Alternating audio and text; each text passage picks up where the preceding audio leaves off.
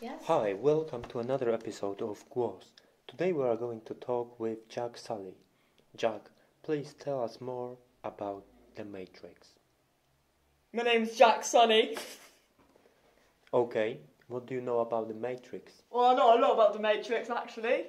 Yeah, like what? Well, What is Matrix? the Matrix is sort of like a system that runs behind people's eyes.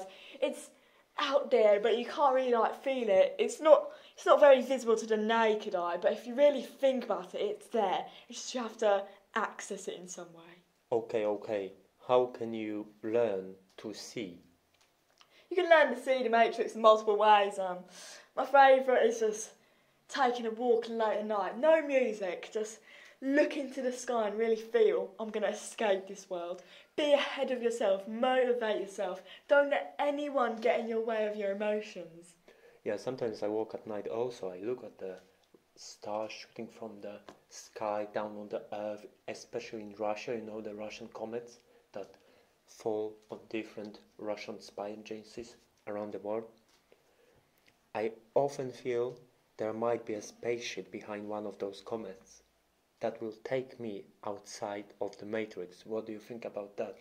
It's always nice to have a deeper understanding of things that everybody sees every day. Like the stars, we've all seen that. But if you really think about it, there could be something behind that, something that could lure you out. So I feel like that's very impressive. Not everyone can perceive common things like this as you can. Yeah, I agree. I also tend to see different patterns emerge in the reality that I observe.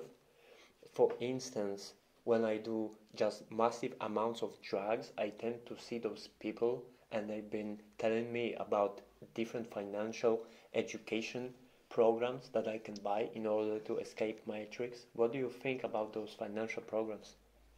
It's quite risky, all of those people telling you tips and stuff, because they're telling you their info when everyone is different.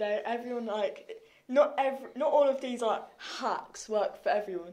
So you really it's the Matrix is more about escaping the Matrix. It's more about understanding yourself other than what people say. So you've got to escape other people's words and really become yourself, but take control of yourself and everything that happens in your life. You've got to be ahead of your game. Yeah, I agree. I think that if you follow a pattern to escape the Matrix, you don't really escape in a way that you should escape. I think you should escape just into being your true self and getting on that ship behind the comet that falls down in Russia especially.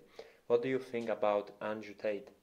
Andrew Tate, well, he's been very controversial, but apparently, apart from his controversy, then he's telling young boys escape the Matrix. But the truth is, if you want to escape the Matrix, the thing is, he even said himself, he admitted, don't let other people take control of you. But then later on he says, for more tips, pay me. So really, he is taking control of you, and you're trusting that he's going to give you these hacks. So really, just have to think it through yourself. You can't let Andrew Tate tell you what to do, because then you're maybe out of the world Matrix, but you're still in his Matrix that he has succeeded to control. Is there a possibility that Andrew Tate is actually a program that is representing a red pill that Morpheus gave Neo in the original Matrix? Probably is, because Okay, guys, please calm down, okay? We are not going to talk about Andrew Tate more. I know some of you guys are very passionate about him. I know that you love his bald white head, but shiny and delicious. yeah, I'm gonna leak that, man. I'm gonna leak that. Okay, guys, so let's continue talking about the Matrix. I just want to know, what types of tricks and hacks do you personally use to escape the Matrix? Yeah, because I feel like getting a couple hacks from other people, that can be quite useful. But if somebody is dragging you on and saying follow what I do, then yeah. So the Matrix definitely about yourself. It's about how you see things. You've got to see out of the box. You can't let people look at something in a certain way. You got to go off the boundaries. You got to trespass. Hmm. I also wanted to ask you, what do you think about the bug life? Being a spider, especially the spiders that don't build the web, they just walk around and hunt little bugs and other spiders. What do you think about that?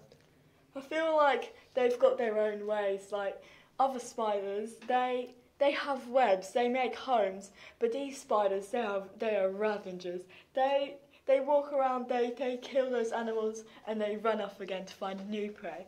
They're not like other spiders. They find their own way of like getting through, and if they're lucky, then they'll be able to make it to the end of their lives successfully, full belly and out of the box. So I think it's quite an inspiration.